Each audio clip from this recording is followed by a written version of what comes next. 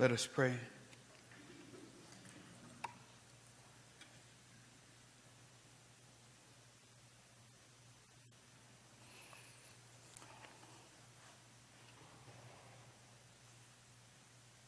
Lord, we call back to remembrance everything that you and I discussed, every revelation you provided me. Bring those thoughts and those conversations back to remembrance. Make the hearts of your people, the soil of their hearts, make it fertile, so that the seeds, the words that are sown on this day will fall upon good ground. Remove distractions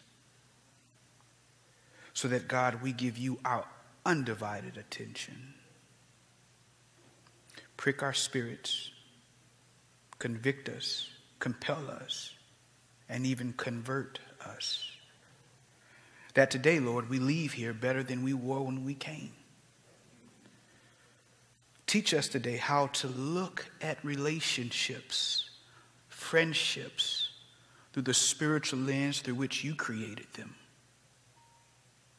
So, God, we thank you, and we find purpose in this series of messages that you have ordained.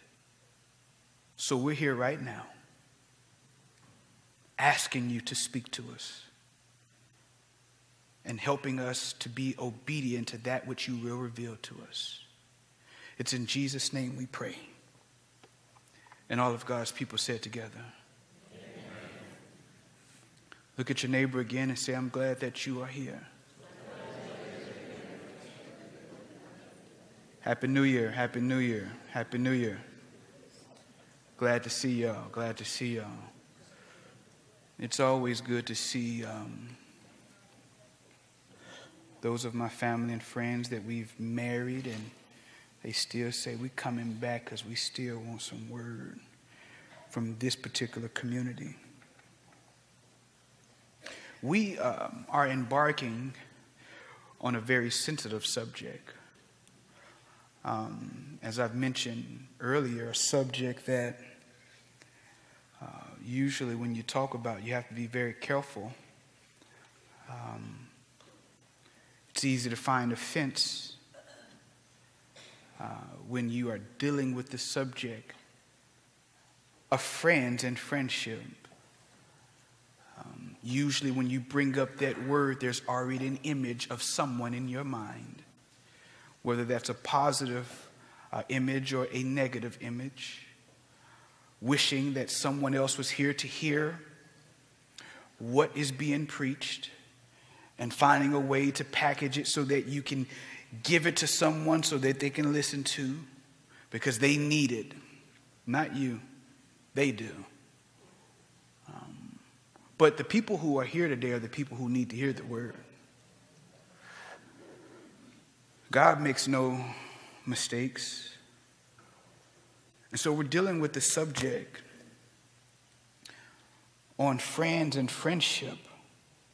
And even if you ask me, I believe this still comes under the umbrella of Level Up, a series that we spent some time in at the end of our last year. And as we enter into this season, still with the same mentality and the same goal of leveling up in every area of our lives, we have to deal with the subject of relationships by way of friendships and how important they are in our lives and in becoming who God has called us to become. Someone said, and I read it somewhere, and it was funny. They say, because every year there is this tagline that I'm going to make my circle smaller, or I'm going to get rid of some friends that I need to get rid of. And, every year we talk about how we need to get rid of some people out of our lives because they're taking up space and they're living rent-free, et cetera, et cetera, et cetera. Someone wrote that if every year you're cutting people off then the common denominator is not the people.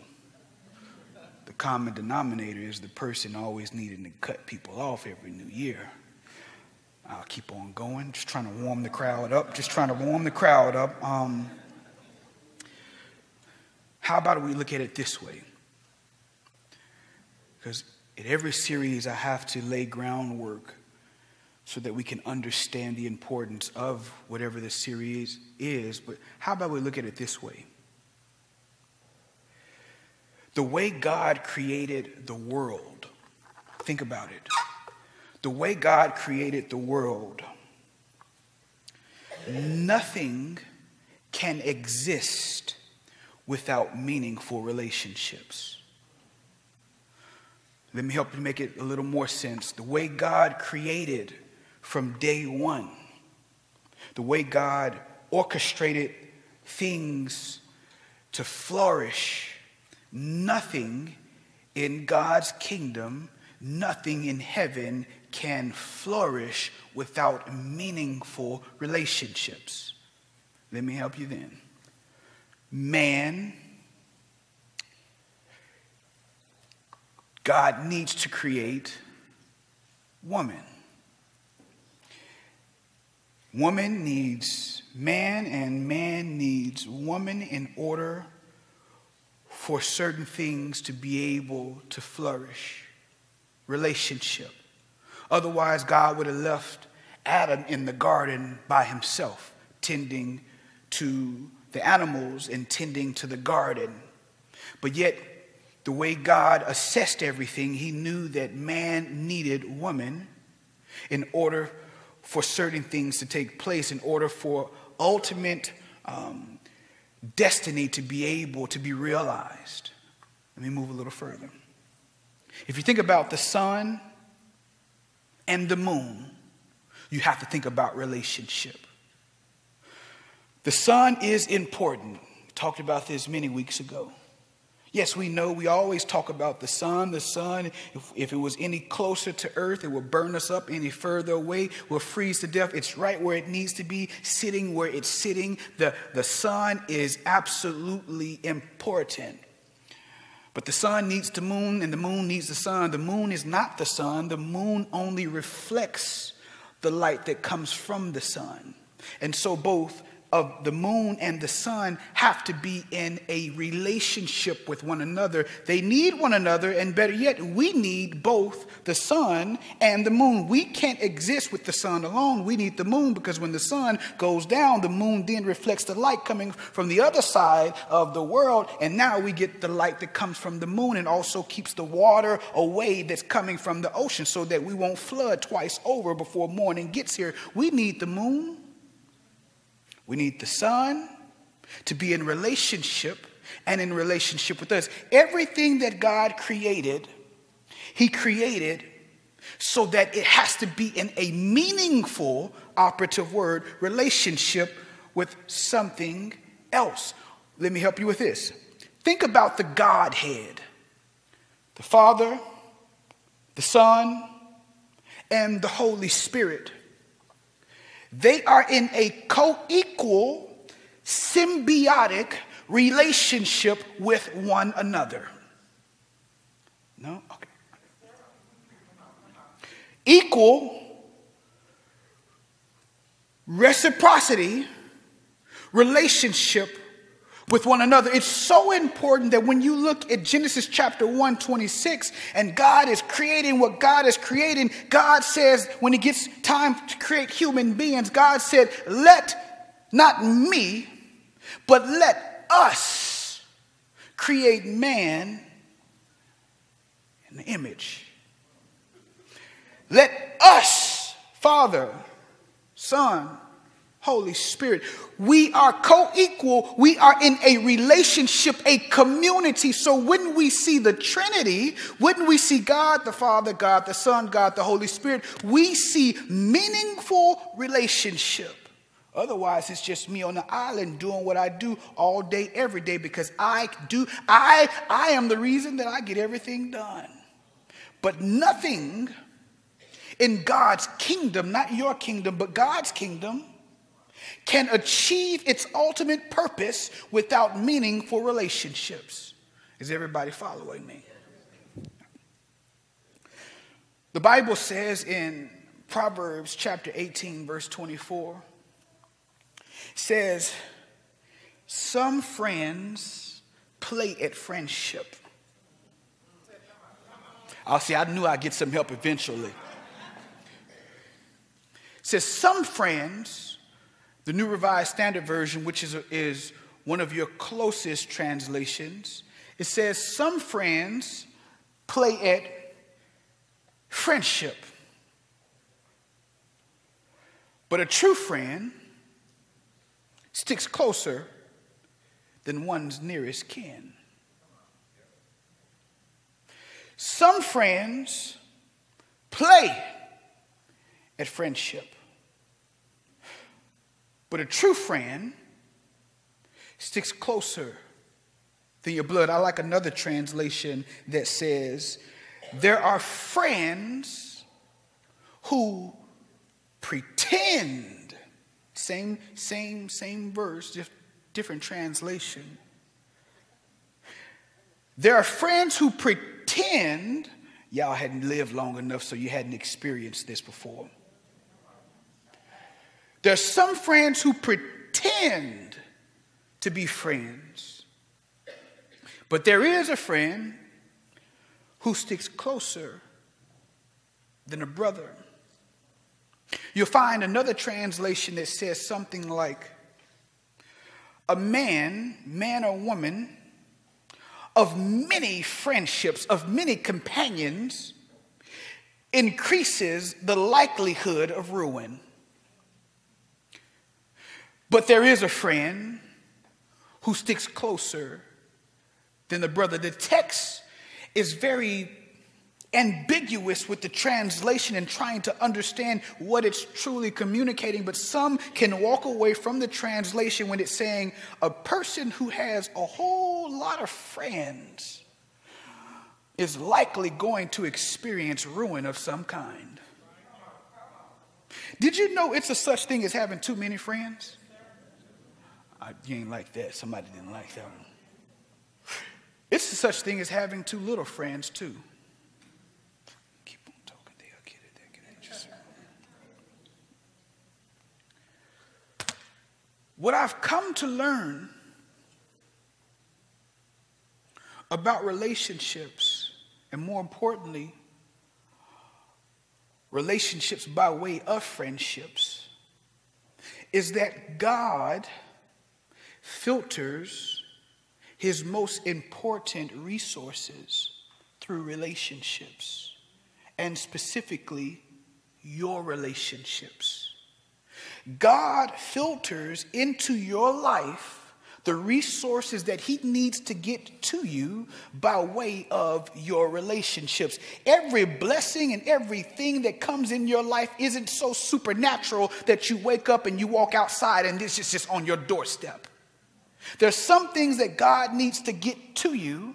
There's some doors that need to be opened, and the only way that door will be open is by way of a meaningful relationship.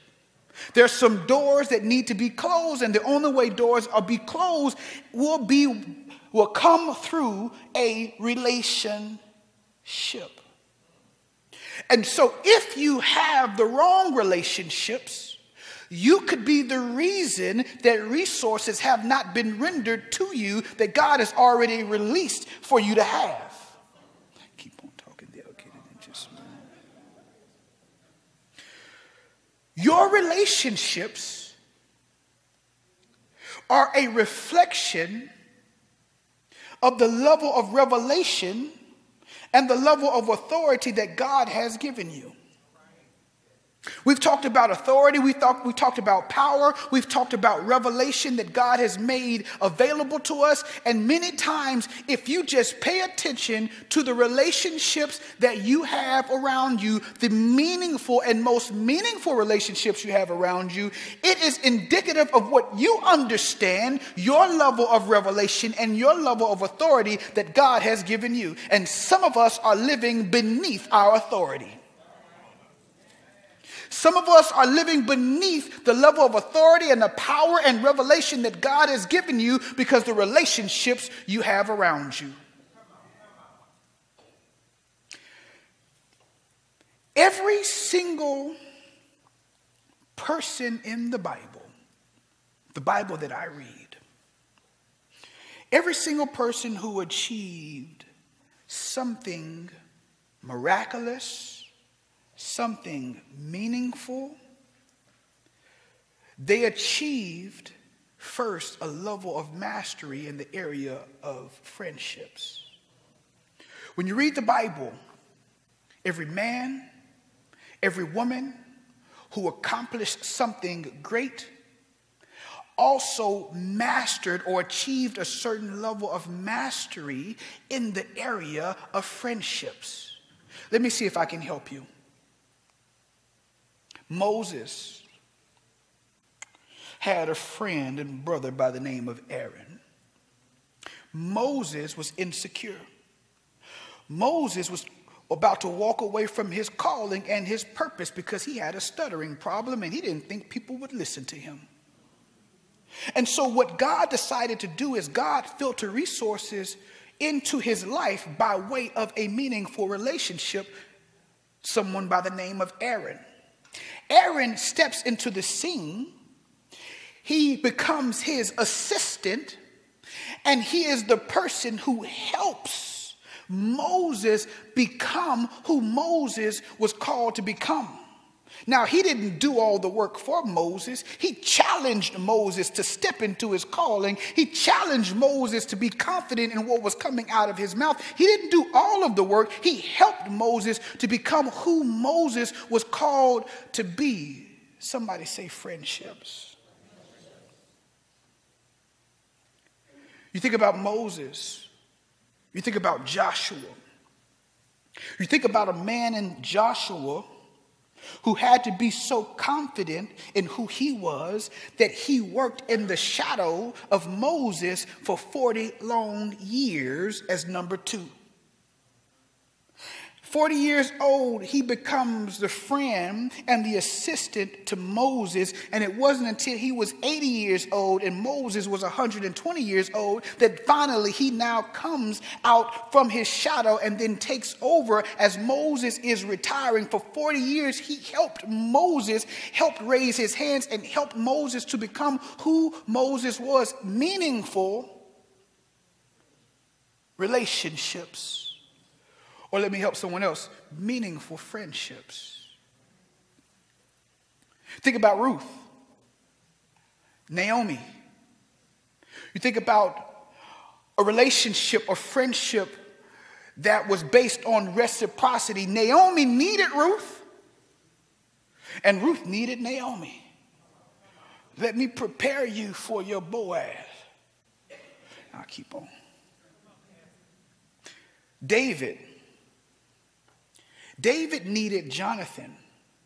One of your pillar friendships in the Bible that we're going to talk about in just a few minutes is a relationship or a friendship by the name of Jonathan. Jonathan was next in line to become king, and he makes a decision to sacrifice his job because he saw the calling in someone else that was greater than the calling that was on him. And he was willing to say, hey, you would be a far better king than I would, and I'm not going to be jealous about it. Let me help you to become the greatest king that you can become. My daddy going to be upset with me, but I see the calling on your life, and we are covenant brothers, and I told you that I'm going to be your brother until I die. And because I am your brother, I want to see you grow, even if it means you growing beyond me. I said something. I said something that somebody needs to. He says to his friend David, he says, I want you to grow, even if that means you outgrow me. That's a true friend. And if Jonathan does not make the sacrifice for his friend David, David would not become the king, and I wouldn't be able to read the Psalms and get the revelation that I get because of a meaningful friendship. A man or a woman of many friendships is going to likely experience some type of ruin because friendships require maintenance. And you can't give a whole lot of people the same amount of attention. You look at Elijah and Elisha. Elijah was out here on the block by himself, performing miracles on his lonesome. Read 1 Kings 17. He's out here speaking, and then there's no rain or no dew, and he's getting used to doing things on his own. Then he gets tired, gets depressed. The Lord says, well, you out here trying to do everything by yourself. Everything in my kingdom must be in meaningful relationship with other things and other people. So go out and find a man. And he goes out and he finds a man in Elisha. And Elisha is the one who carries the mantle from Elijah. He says, give me a double portion of your character. If I can just have some of the character that you have, I can accomplish what God has for me. They were in a meaningful friendship. There's some things you can accomplish by yourself, Isaac, but there's some things you need to be in meaningful relationship by way of friendship with the right people. Somebody say friendship. You think about Barnabas and Saul. They were in meaningful friendship, so much so that Barnabas sought out Saul when nobody else would touch him with a long-handled stick. We were afraid of Saul.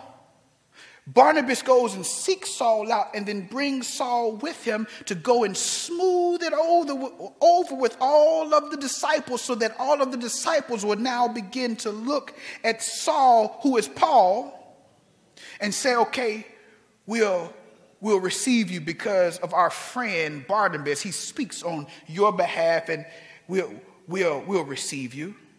Friendships will help you get to where you need to go, because there's some things and some places, I don't care how experienced you are, I don't care how great your favor is, I don't care how great your resume is, meaningful friendships are the key to get you to where you are going. But if you think about it, on the other hand, if you search throughout your Bible, if you look at the Holy Writ, and you examine characters, and you try your best to find someone who accomplished something great, who was not in meaningful friendship with someone else, it usually falters. You think about Jonah. Jonah had what you call ancient anger. He had anger so deeply rooted in his life that it kept him from being able to enter into meaningful relationships with people. Even when he got on the ship trying to get to where he was going, he was being toxic with other people. He had no meaningful relationships, so much so he's just upset with God because God is forgiving people that he was upset with. He doesn't want God to love on people because he doesn't want people to be forgiven because what they did to his family long ago. And so he is out here all by himself. And just look at the book of Jonah. It ends abruptly. Doesn't give you any good, happy ending. It just ends. He's despondent and he's upset and he's just outside of Nineveh and he's just complaining with the Lord, and the Lord is trying to teach him some things, but there's just no meaningful friendships. He was just on his own. Because, we use that introvert as an excuse. So we use past experiences with betrayal as an excuse. So we think that it's a valid excuse to not enter into meaningful relationships moving forward. But there is nothing in the kingdom of God that you will be able to truly, truly accomplish outside of meaningful friendships. Think about Samson. We'll talk about that in just a moment. Examine Samson's life. This is the one person that we talk about throughout the Bible, the one who, as his hair grew longer, he grew stronger. He had supernatural strength, but he had no friends. He had supernatural strength. God come upon him, but he had no meaningful friendships. And then we'll discover the 1 or 2 or 3 meaningful, or the 3 or 4 friendships he had didn't last. And when you don't have meaningful people to hold you accountable, people who are ahead of you, who can challenge you to be greater, not just people who keep you comfortable, people who agree with you, but people who show you a mirror that nobody else will show you, people who won't just tell you what you want to hear, but will tell you things that will hurt, but it will also help at the same time. Hello, somebody. Because we are very careful how we choose our friendships. We like to choose the people in which we'll get into in just a moment, because I want to talk to Aristotle, one of the Greek philosophers who teaches us about friendships today. I want to talk, because he has some good points for us to abide by today. But we'll be very careful in how we choose our friendships. We choose those friendships that keep us comfortable. We don't want people who are going to speak truth to us. I don't need that. We don't want people who their success reveals to us how much we're stagnant, how much we're living pipe dreams, or the more they're successful, the more it shows us we're not successful. So we separate ourselves from the people who are really, really accomplished. We just rather be in a space with people who we just share the same experiences. We'll keep this cycle going. Or people who represent where we've been, so every time we get together, we're always reminiscing on what had happened. We'll talk about that too. I'm talking about friendships because there's a lot of things we could talk about. We talk about power of God. We talk about the glory of God. We can talk about all these things, but if we don't take the time to talk about how to actually be a friend and the importance of friendship, you can have the glory of God on you. You can have the favor of God on you. But if you keep mismanaging the people in your life, if you keep only looking at people as a means to get to the next place, if you only look at your network as a network that works for you, you will never be able to truly experience the fullness of God. Thing in God's kingdom is based on meaningful relationships. And so here is the real statement.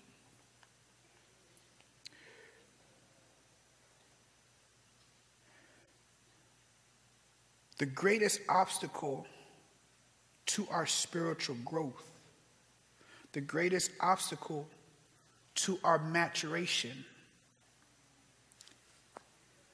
is the lack of meaningful friendships.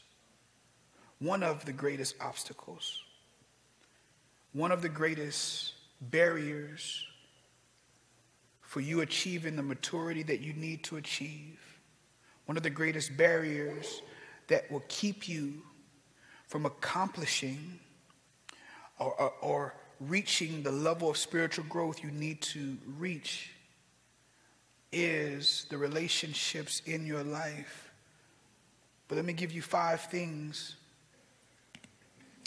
that serve as an obstacle to your spiritual growth. Number 1,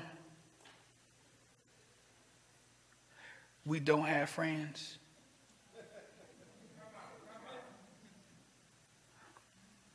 I'm not talking to you, I'm just talking to the person next to you. The greatest obstacle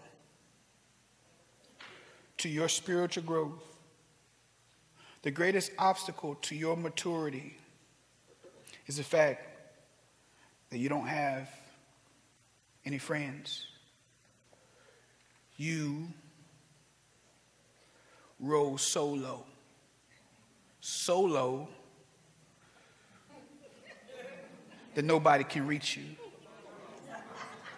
That wasn't even in my notes. I don't even know where that came from. Praise the Lord Jesus for the humor.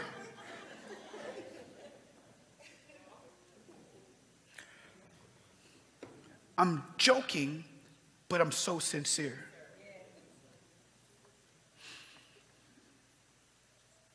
For someone in here, and someone even in our digital space, your greatest obstacle to maturity, your greatest obstacle to spiritual growth is at the end of the day, you don't have any real friendships.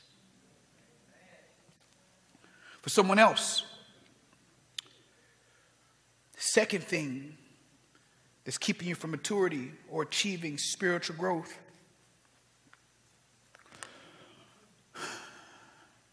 you have friends, but you've outgrown the ones that you have.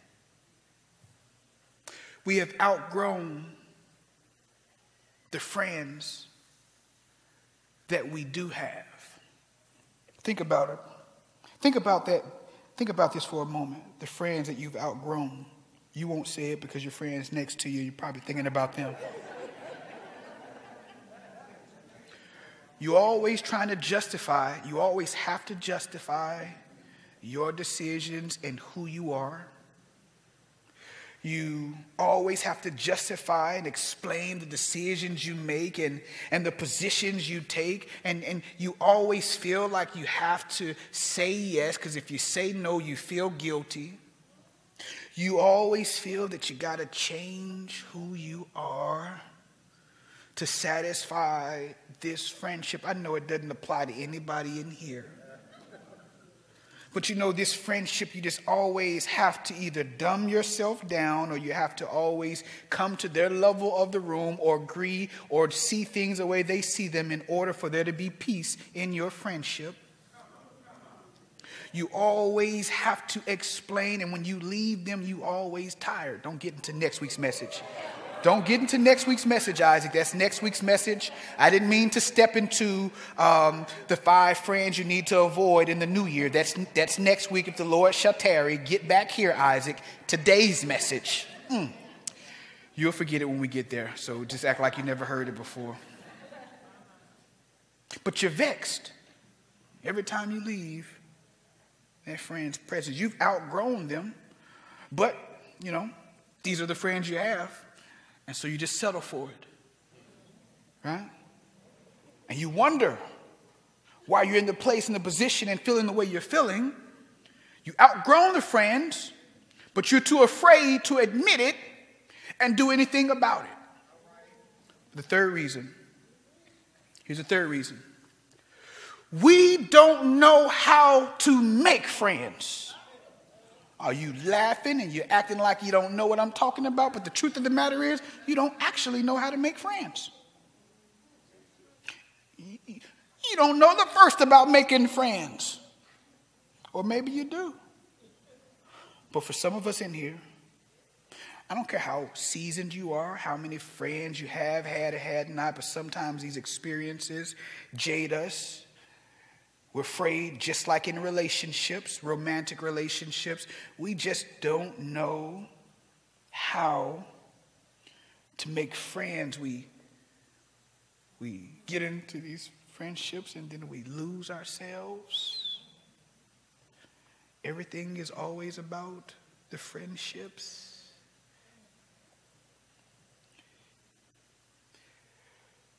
We don't know where to begin. We don't know how to create boundaries. We don't know how do you make friends? It's supposed to just happen. When you were 6 years old, friends just happened. When you were 10 years old, friends, you go outside and you just friends. Somebody outside, they playing with grass, you play with grass, and then you're friends. But for the rest of us in here, friendship doesn't happen like that. all friendship is not organic. It doesn't just happen. The problem with many of us, we're waiting on the friendships to just happen. And if they don't just happen organically, they're not supposed to happen. I don't know where you got that lie from.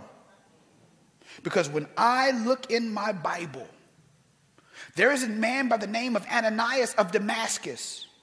When Saul, who is now named Paul, when he fell off that horse and he had an encounter with the crucified Jesus Christ, and he went to this place and he's now blind, God came to Ananias and said, I need you to go to a place in Damascus. There will be a man by the name of Saul. I want you to get him and I want you to help him to regain his sight. And Ananias said, hold up, Lord.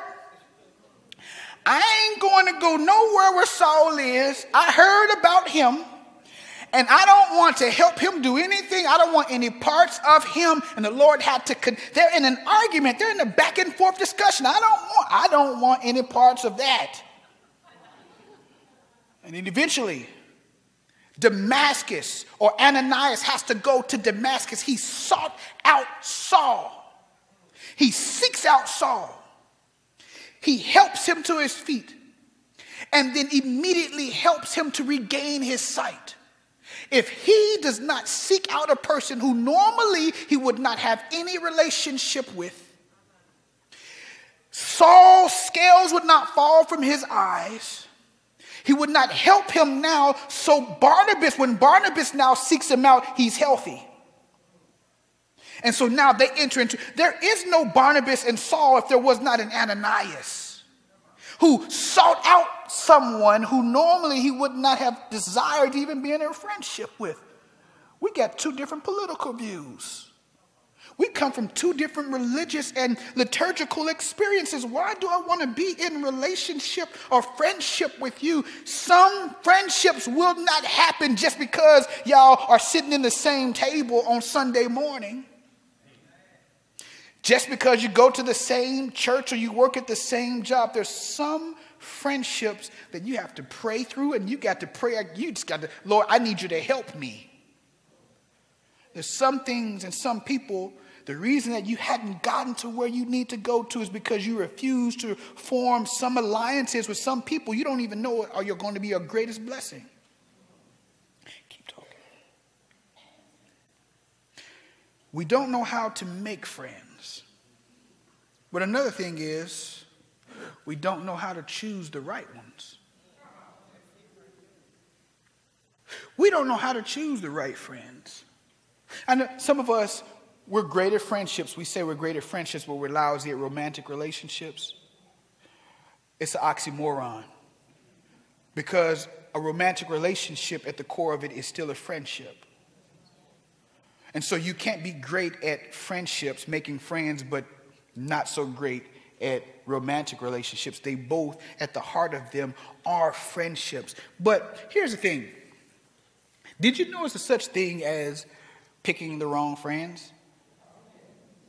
I'm not talking about just people who just make you go out to the club and make you do negative things. There's just some people who just don't bring out the best in you. Just simple as that. They might be comfortable, but they might not be your destiny partner. And so one of the things that keeps us from achieving what we need to achieve is the fact that we still are choosing, even today in 2020, we still are choosing the wrong friends. And you can't make the right friends outside of the help of the Holy Spirit. You try to do it in your own flesh, you're going to get flesh results. But it's not until you seek out God the same way you seek God for a romantic life partner is the same way you seek God for the right friendships as well. You can't trust God for your spouse, but don't trust God for your best friend. Am I trying to help somebody? You seek out God for friendships just as much as you seek out God for a spouse. Because both of them help you to become who God has called you to become and help you to open and close doors the way that God needs them to be closed and open. Another reason, and the last reason, is we don't know what healthy friendships look like. Some of us have yet to see what a healthy friendship looks like. I'm talking about a friendship with boundaries, a friendship that the other person doesn't always guilt you because you don't agree with them, a friendship that you don't have to sacrifice who you are just for who we can be. I'm talking about a real, genuine friendship where there's actually both of us, we're actually mutually benefiting and we're both healthy in this friendship. Friendships can be unhealthy. You don't need to spend all of your time with your friends. Just as much you don't need to spend all of your time alone. But if you don't have a blueprint, if you don't have something healthy to hold up as an example, we continue to enter into these relationships, both romantic and platonic, and we continue to do the same thing that we've always done. You need friends. I need friends. So when you say all that, Isaac, I'm glad that you got us here. Y'all see my PowerPoint. Praise the Lord. Ancient Greek philosopher Aristotle. He is the one who laid the groundwork for Western philosophy. I like Aristotle because he's a great mind. Many of the things that we embrace today in 2020 in the United States of America is because of great thinkers like Aristotle. Aristotle has this opinion in some works that he wrote. He's the one who wrote that a friend is one who holds up a mirror to each other. And through that mirror, you can see each other in ways you would not normally be able to see. He says that the friendship should be reciprocal and it should help you to improve who you are. But in talking about friendships, a unique thing that he discusses is that friendships usually come in 3 different types. And it's amazing. It's so simple, but at the same time, it's so revealing. He says there's 3 types of friendships. And I'm not trying to throw shots at anyone, but you have to assess the relationships in your life as well as yourself. He says there's 3 types of friendships. He says, number 1, there is friendship based on utility. Make sure you write that down, utility. In other words, there's relationships based on usefulness. There's friendships based on the fact that you are useful. This is what he says. Friends whose affection is based on utility or usefulness. It says, do not love each other. It says, based on utility, do not love each other in themselves, but only as far as some benefit accrues to themselves as a result of the relationship. I don't love you just to love you.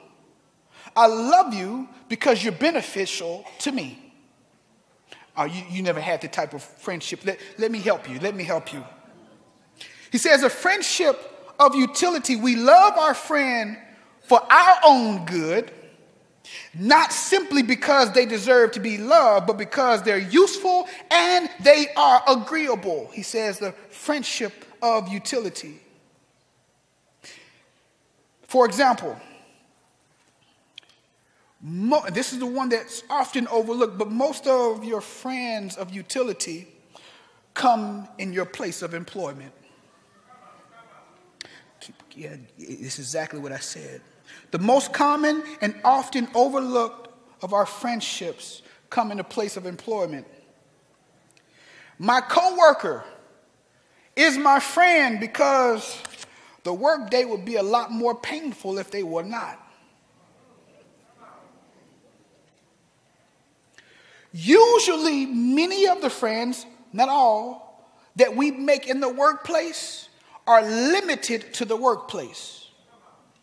If you leave that job, most of the people who you call friends at your place of employment those friendships will also dissolve. Many friendships we have are friendships based on what you do for me and what I can get from you. I only call you when I need something. You're my friend, but when you think about it, most of the time you engage one another, it's because of the mutual benefit that you get from one another. The job that you have, the business friendships that you have, it's because of what you can do for me. There is friendships that are based on usefulness. All right? Your neighbor is your friend because when you leave, they watch your place for you. If they didn't watch their place for you, you probably wouldn't talk to them. Keep on, just keep on. And these friendships that are based on utility are selfish because they're based out of self. They're shallow and they easily dissolve. They're dissolvable.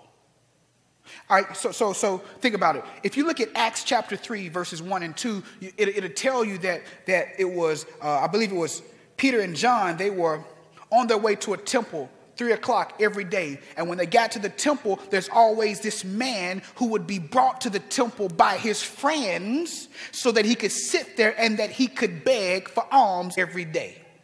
I don't have to preach the message other than to tell you, think about the friendships of the man who brought him to the temple. Sometimes there's some people who are just friends because they can get you to where you need to go. Every day, 3 o'clock, they bring him to the temple and they're there because of what they can do for him. There's some people in your life and you need to accept it. The reason that you're friends with them is because they carry you. You look at 1 Samuel chapter 16. You think about King Saul. King Saul is now he has these moments where his mind is unsettled and he needs someone who can play the harp, who can settle his spirit. And so he goes into all of the land, and the Bible says that he discovers a man by the name of David who is skilled at the harp. David comes to the kingdom, comes to the palace, and begins to play the harp. And every time he plays the harp, the spirit that is on the inside of Saul that is raised up would calm down. And so much so Saul went back to to David and said, "Tell your daddy that I need you to come and work for me." And the Bible says he loved David. But why did Saul really love David? Not because he just loved him. He loved David because what David could do for him. There is a friendship based on utility. There is a friendship based on pleasure too. The friendship based on pleasure, Aristotle says, the motive of this type of friendship is often guided by emotions. Now get this.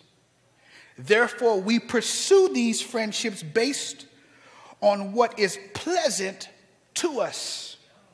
And get this, and what is the object of the moment. We seek out these friendships based on what is pleasant to us and what is happening in this moment. So, and then he goes on, he says, and the things that please us, here's the thing, as we get older, those pleasures change. And when you develop friendships based on what pleases you, every year you get older, your taste changes. And if you base your friendship on the moment, when that moment changes and your age changes and your taste buds change, so does the friendships too. So you make these friendships and these friendships also dissolve. You know, people you go out, you hang out with, you get something to drink with, pleasure, the moment.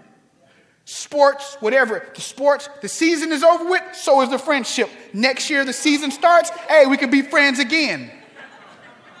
Think about whatever pleases you. These are friends. You laugh together, you joke together until those jokes no longer make you laugh, and then you move on. You base friendships on pleasure And on that moment, and when you base your friendships on utility, what's useful to you, people are useful to you until they're no longer useful to you and you have no need for them. You base friendships on pleasure, the things that make you happy, the things that make you laugh, the things that make you joyful, until your taste buds begin to change and you move into a new friendship or you move into a new relationship, and then all of a sudden you're no longer in that friendship anymore because what used to make me laugh doesn't make me laugh anymore. And because it no longer makes me laugh and all we really did was talk about those things, then we no longer have a reason to be in friendship. There's friendship based on utility. There's friendship based on pleasure. What do I mean by pleasure? I know the time is of the essence, but if you look, not now, but for homework, you look at Judges, and the thing about Judges chapter 14, 10 through 20, your homework. The Bible is going to tell you that Samson's father made arrangements for their marriage because Samson was about to get married, y'all.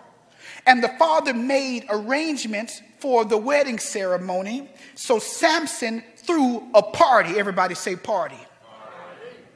And the Bible says around about verse 10 and 11 that Samson threw a party. And in verse 11 it says, when the bride's parents saw him, they selected 30 young men from the town to be his friends. And so now he has these close acquaintances because he's throwing a party. And these acquaintances are going to be in his wedding.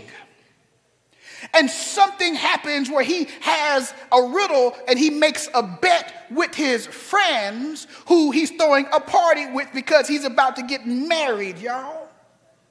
And he says, y'all have 7 days to figure out the riddle. And if you don't figure out the riddle, you have to buy me some things because you didn't figure out the riddle. And so they talked to Samson's wife, and Samson's wife gave them the answer to the riddle. They come to Samson. What I love about this at the end of verse 14, it says, so before sunset on the 7th day, the men of the town came to Samson and gave their answer. They gave their answer to Samson, and then now Samson was enraged that he broke off all of his friendships with them and he left. And you want to know what happened? The Bible says that his best man married his wife. I'm talking about the 30 friends who were friends because I was throwing a party. Pleasure and the moment. And on the 7th day, when the party was about to be over and the wine is about to run out, so is my friendship. When you build your friendship on pleasure and on the moment, when that season is no longer in service and you're no longer single anymore, and now you're married, and all of a sudden the single friends ain't your friends anymore. I said that with a little conviction, didn't I?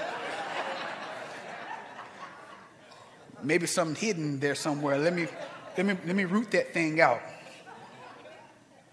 But the Bible says that he made friends, not because he made friends, but because he was throwing a party.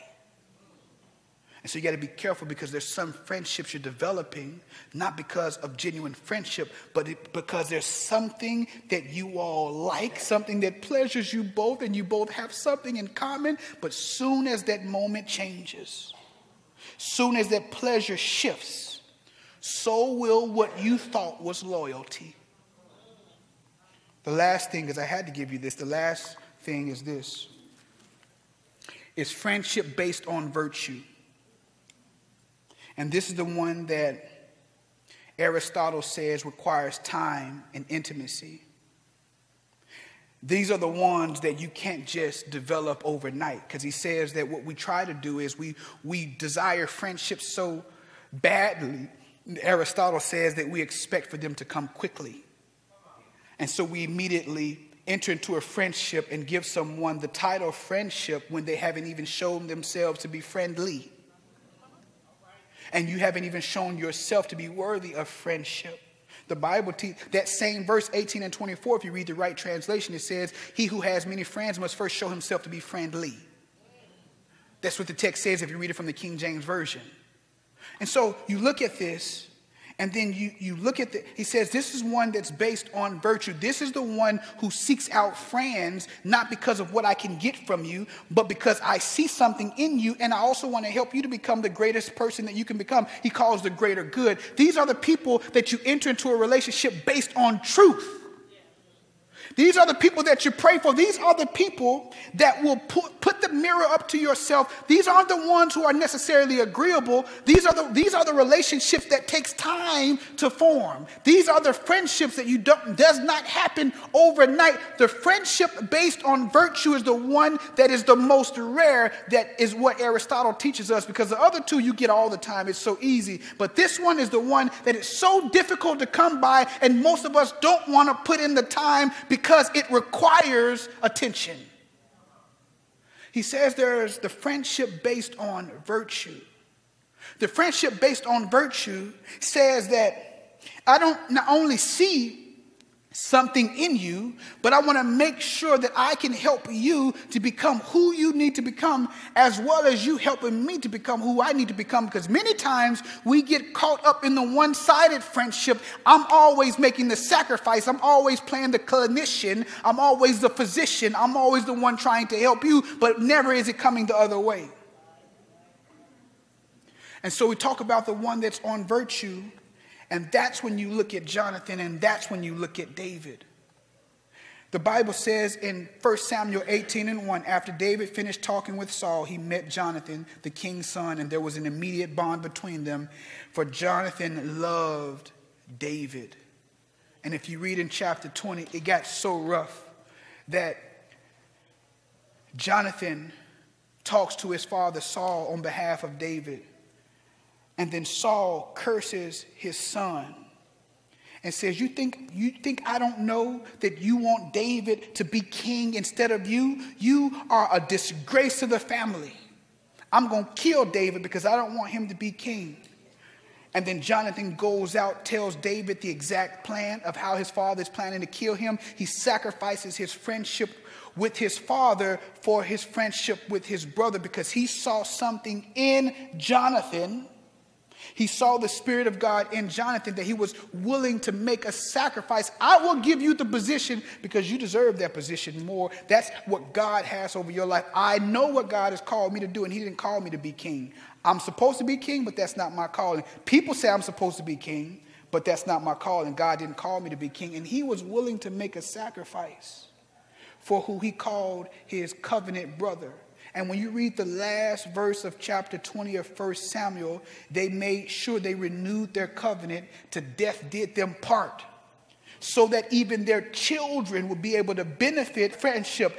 This is why when Mephibosheth, the one who was crippled from the age 5, when he was crippled and he was living out in Lodabar and nobody loved him, nobody gave him attention, David, who was now king, said, I need you to find that young man by the name of Mephibosheth because of my best friend Jonathan, who's long dead and gone, but my friend, still my friend, and I'm going to be a friend to his son. That's what you call a real friend, where you don't have to talk to all the time to keep up, so they won't keep putting your friendship up for debate. You know, the one who you can talk every now and then and you still pick up where you left off. The type of friend that Jonathan and David were, the type of friend that we need in our lives. But we can't ask God half-heartedly for a friend that we really need. We need to be able to fast and pray for even the friends that we're desiring. There's something that you need, a place that you need to go, someone you need to become. And the truth of the matter is, the shallow friendships and the shallow encounters won't be able to get you there. You're going to need a God relationship. You're going to need a destiny partner. And so over the course of the next several weeks, we're going to break down this subject of friendships. We'll have a little fun next week, but we're going to talk about the 5 friends you need to avoid. And I still use them as friends instead of saying people, because some of us, we use the term friends very loosely, but there's 5 friends you need to avoid in the new year and you need to be here next week so we can discuss it. Lord, we bless you. We thank you. We love you. Help us to go back to 1 Samuel chapter 20. 1 Samuel chapter 14. Help us to go back to Judges chapter 14. Help us to review your word. Help us to learn about friendships. Help us to ingest and digest our passage for the day in Proverbs 18 and 21. Help us, Lord, to reset what we think we know about friendships and about relationships, because we want destiny partners. But Lord, we must first make sure that we're worthy of being friends ourselves. Help us to become better. Help us to hear your spirit as you speak. We thank you, God. We love you. It's in Jesus' name. Amen. See you all on next week if the Lord shall tarry.